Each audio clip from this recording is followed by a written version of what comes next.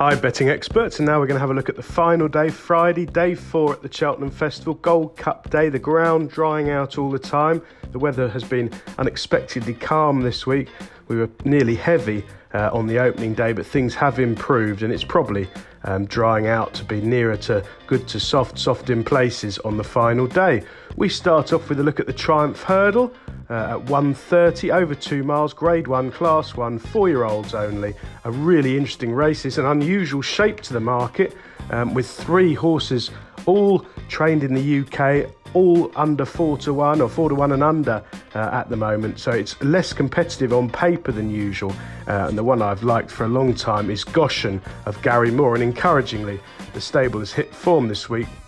They've had 3 winners so far in the last 7 days after a quiet couple of months. Now this one is an absolute monster. He was rated 80 on the flat, very progressive, winning over 2 miles at Nottingham in October on his final start on the turf. He's made a really smooth transition to hurdling, heavily supported each time, sent off 11-4 on, 3-1 on and 5-1 on, and he absolutely routed the field on each occasion, coming home miles clear. He was particularly impressive from the front at Ascot last time out on deep ground, where he destroyed the field.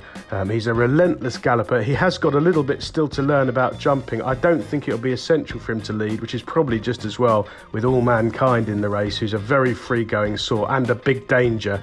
He's really impressed so far in winning all of his starts over hurdles as well, despite being a bit of a fruit loop at home. He won't settle, he bolts. He's virtually unrideable when he first came to Dan Skelton from Michael Bell, but he's won at Warwick, Cheltenham and Chepstow so far, and his latest run beating Cerberus in the Grade 1 in December is very good form.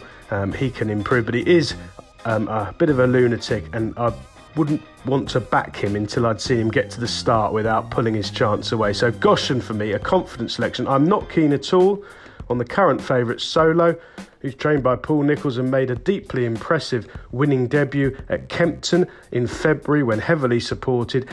What I'll say is he could be anything, obviously, but he was gifted the absolute run of the race in a race where only 2 horses were in the market there. Fujimoto Flyer, who was free, was the only one to attract support against him, and Fujimoto Flyer was dropped out very free and didn't really get home. So I think got a complete solo trial on the lead there, on pretty decent ground at Kempton on the flat track. Now he could only win, and he was extremely impressive, clocked a good time and all the rest of it, but things panned out absolutely ideally there. This is a completely different test at a completely different track, and I think Goshen has already achieved a lot more.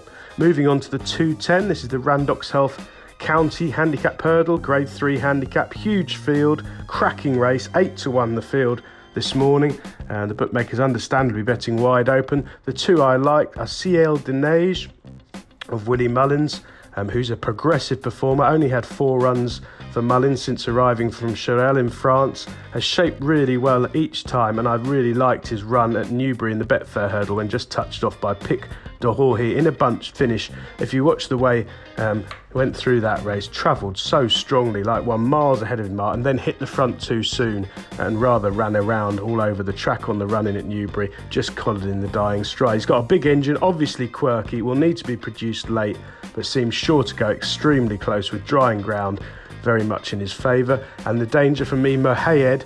Dan Skelton milks this race. He's won it with Chitibella and Mohaed in the last few years, got a terrific record. He's aimed Mohaed at this race all winter. He's had 4 runs, been out the back every run.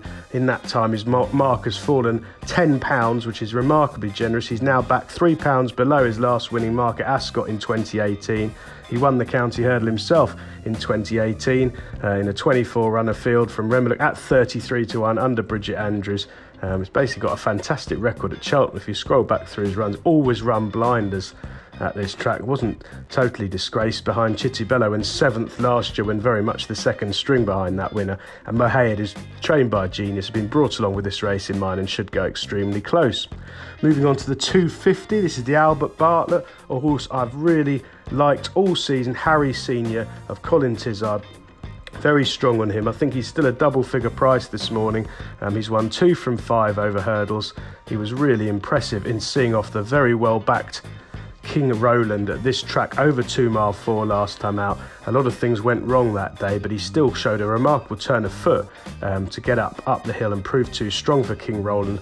That was a really true run race. I liked the manner in which he extended up the hill, and this longer trip will definitely suit. He's up to nearly 3 miles. He's going to be a brilliant chaser in time, Harry Senior, and I think he'll go really close this afternoon, and he's a fair price. The main danger for me is Time Hill, another very progressive English trained novice who's done nothing but improve. He's 3 from 3 over hurdles so far, winning at Chepstow, Cheltenham and Newbury.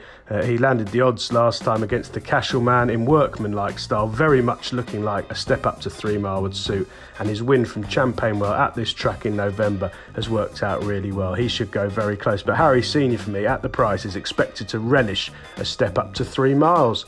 The highlight on day 4 is the 3:30, the Magnus Cheltenham Gold Cup Chase. We've dealt with this race elsewhere. To summarise, I'm very much against Santini. I think he's a slow jumper who'll be found out in this race, and I suspect all the Irish horses will prove a lot stronger. At the prices, I've always been very strong on Kemboy. You can probably get double figures for looking on the exchanges. 9-1 with William Hills this morning. I think that's an extremely fair price. If he can put in a clean round of jumping, he'll go really close. And I thought Alboon Photo, last year's winner, was the main danger. He was workmanlike on his return, but he should be 100% spot on for this and will relish conditions.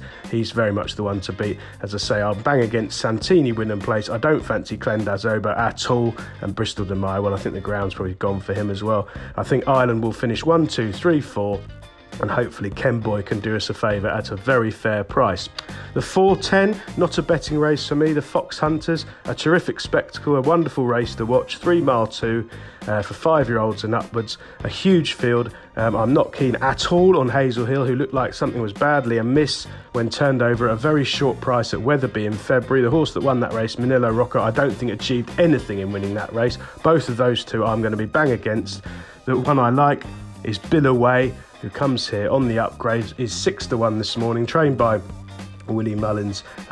Comes on here on the back of winning at Naas at the end of January. I think that's probably the best form on offer, and this one is lightly raced. Only had 6 runs under rules as an 8-year-old, and there should be more improvement to come. He should go really close. I think he's favourite on form, but as I say, not a massive betting race for me. The 450, the Grand Annual, a horse I've been very strong on for a long time, been a lot bigger price lisp, so if you've missed the prices, he was 16-1 when we first put him up a few weeks ago. He's now half that, but he's got plenty to recommend him. Only 3 runs over fences, a very useful 3-time winning hurdler. In the past, 3 runs over fences this winter, shaping really well at Warwick in a fast run race in November behind Torpillo. They flew round that day, and Lisp was extremely eye-catching.